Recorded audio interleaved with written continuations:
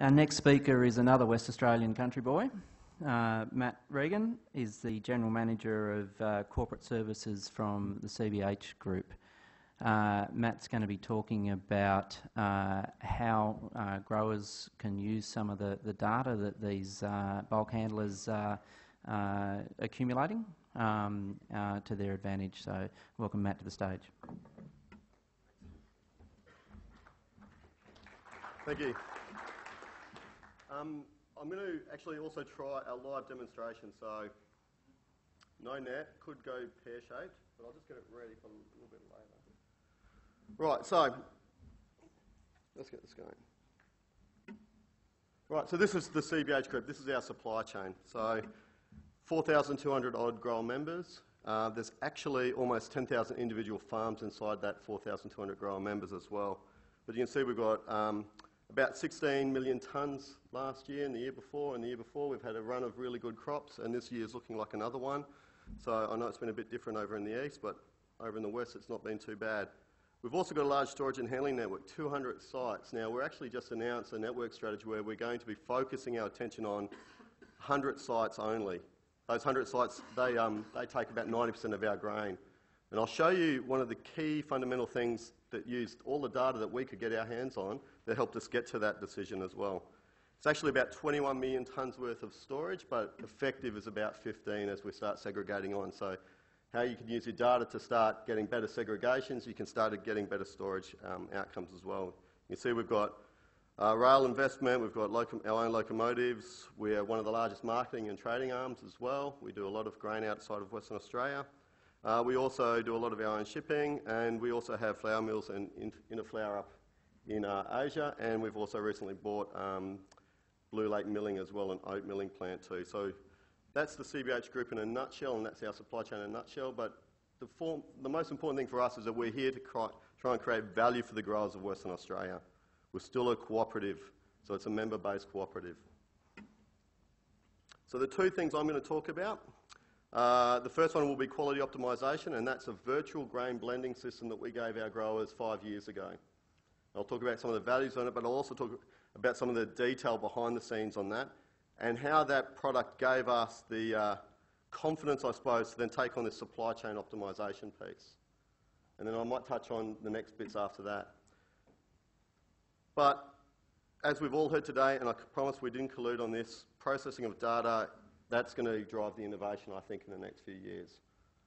Certainly from our perspective, the amount of data we've started to process and started to make sense of and the value that we find in it is going to create all sorts of opportunities. So there'll be more data available than ever before, and it's only going to accelerate that amount of data.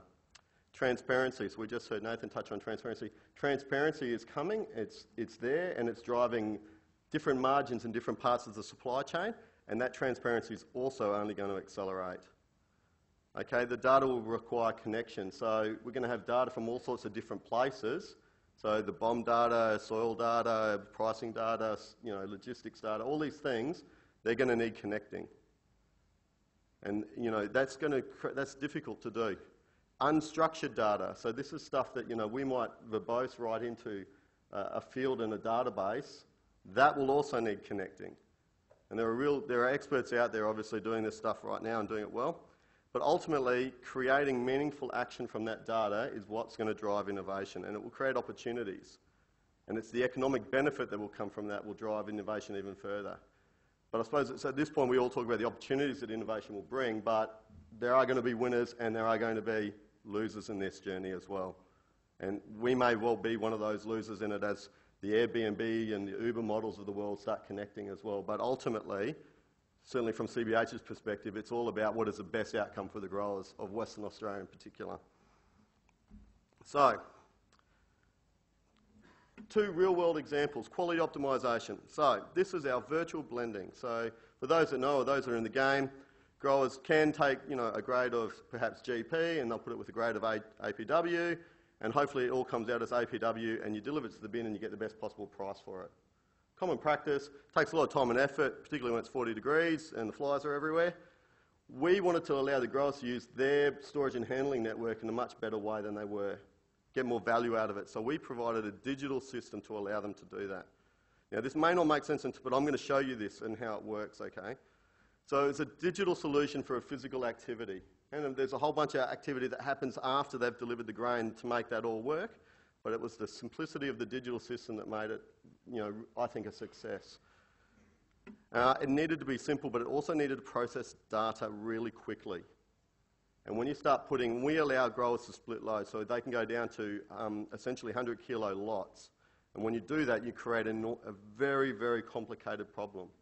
When you're putting 30 tonnes together with another 30 tonnes, but you can split that into any decimal point along the way, you start to create complexity.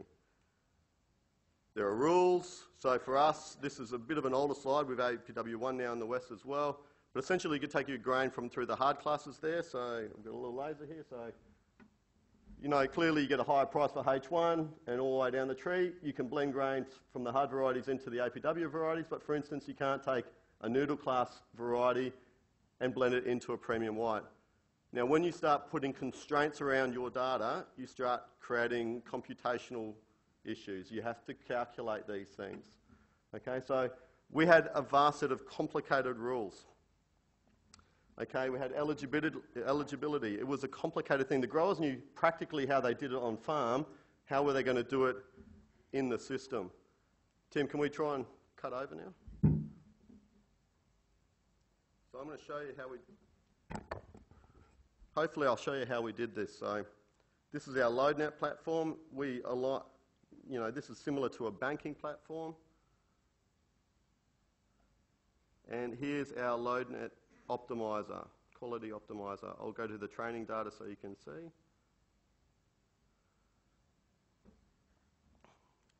And essentially what you have is on the left, you have all of the delivered loads for any particular grower and some of the 32 odd parameters that might make up a particular load. Everyone see that? You can sort it in all sorts of different ways. We wanted to allow growers to do this very much like you would play solitaire. Okay, so the first thing you would do is you would create a bucket.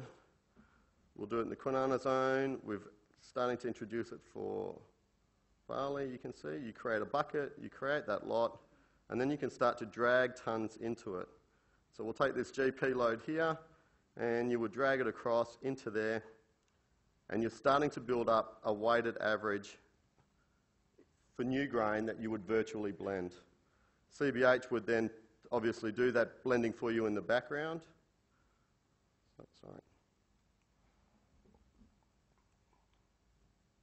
So we'll take another load of now APW2 with a lot higher protein there. And you can see I've now blended those two loads together and we've created, $100 odd. And that's all based on the price spread. So this is where somewhere with Nathan and CBH we could perhaps work and getting true transparency on pricing.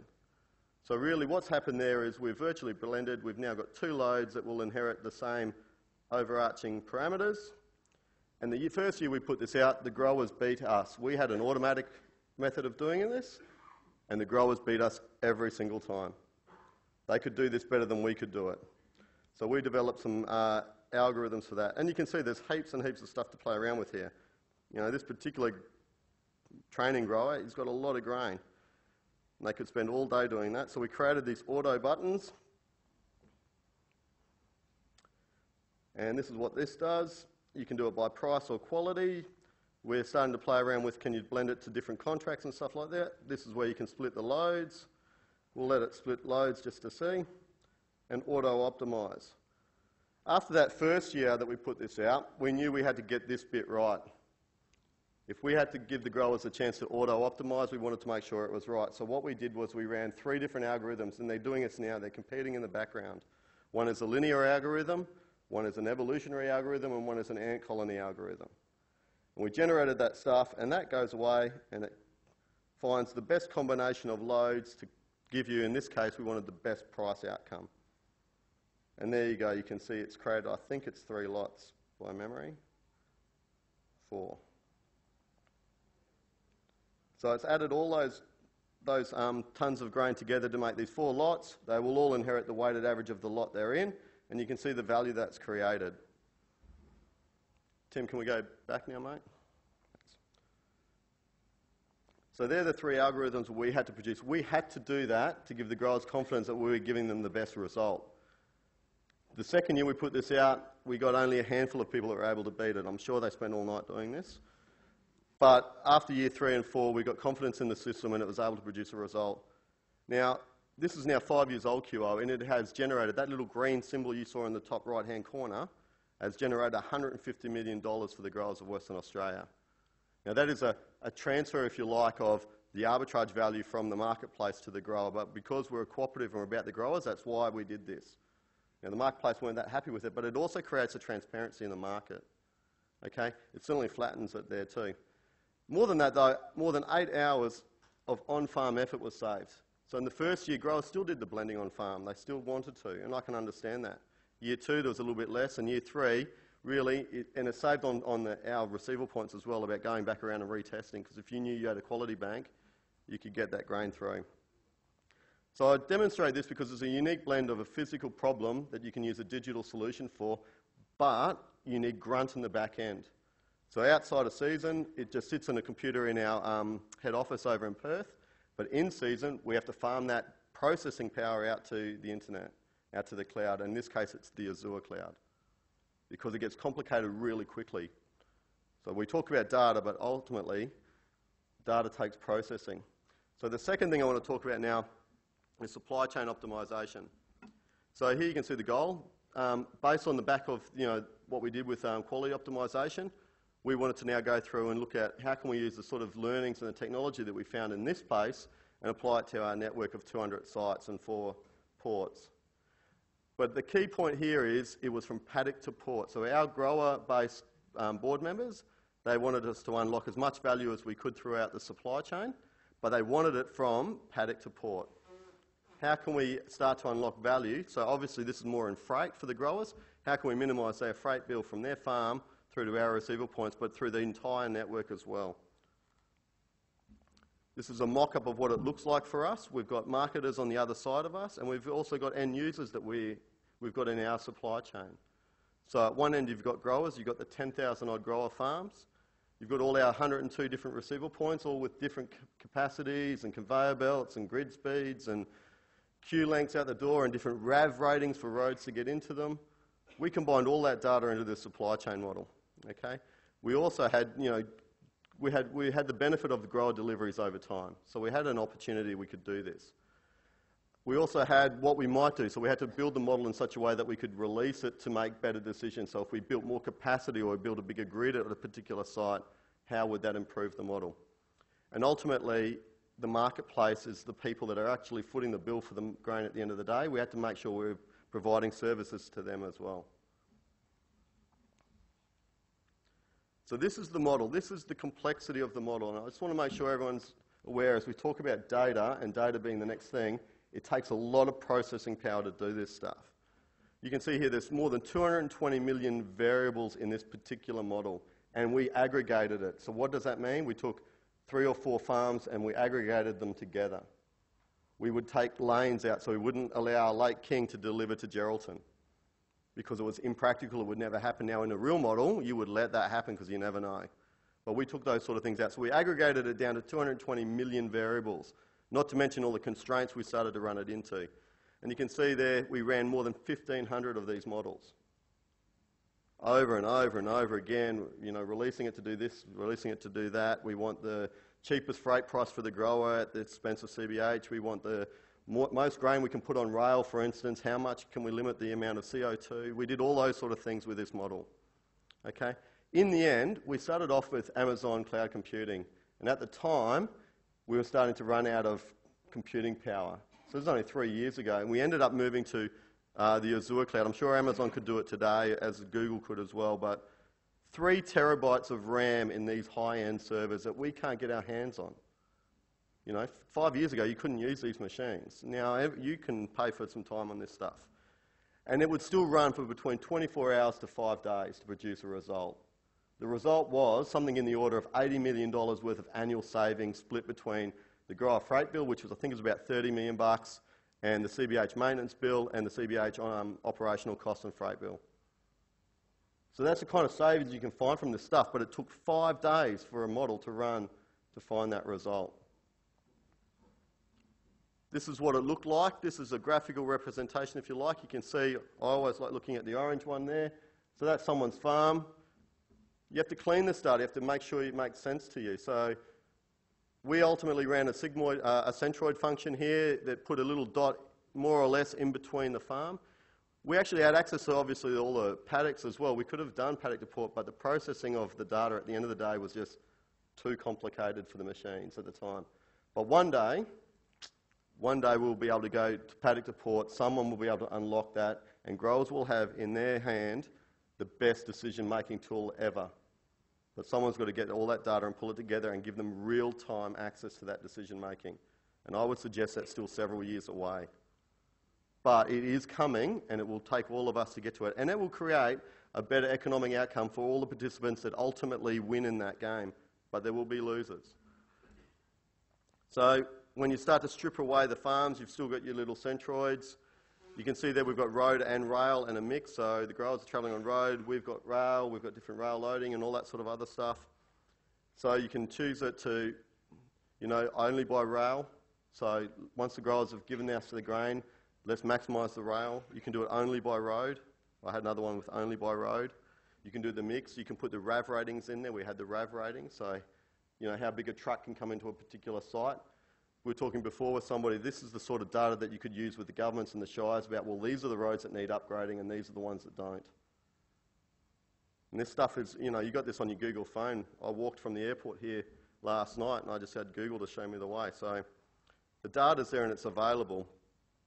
It also allows you to do other things. So I've obviously left the 2012-13 season off. We used that to prove the system was working, but you can see we had a rain impact in Western Australia that year.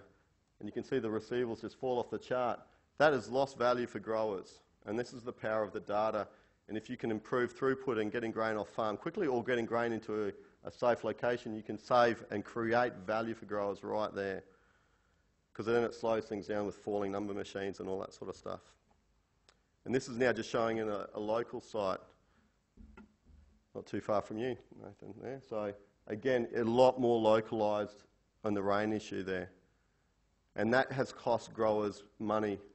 And that's what we worry about. How can we help create more value for the growers? So this gives you just an idea of what it looks like practically. You have grain being drawn from all over the place, and ultimately you can tidy these networks up and focus your spend in the right areas, and you can create real value throughout an entire supply chain. Now, we could only get from the farm gate to our end users, but one day people will be getting this stuff churning in the background and you'll be able to make decisions on the fly. So I just wanted to give two practical examples of how I think data will drive digital innovation. Okay, so back to those points originally, there's going to be more and more data than ever before, but it's going to take processing of that data to unlock opportunity. And ultimately, from where I sit at least, it's the economic opportunities that data will provide that will drive the next round of innovation. And as many winners as there are in this room today from that, I can tell you there'll be some losers as well, unfortunately, but there'll be new industries that will open up from that as well. And that's it.